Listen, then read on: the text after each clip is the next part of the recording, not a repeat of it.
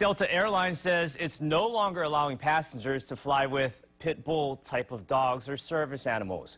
Delta is citing safety and security of its employees and customers as the main motivations behind the decision. Now, the airline describes its ban as an enhancement on its policy to animals in passenger areas. Critics say figuring out exactly which dogs are affected could be a challenge. Delta also says it's limiting travelers to a single emotional support animal per flight. The change will take effect on July 10th. All right.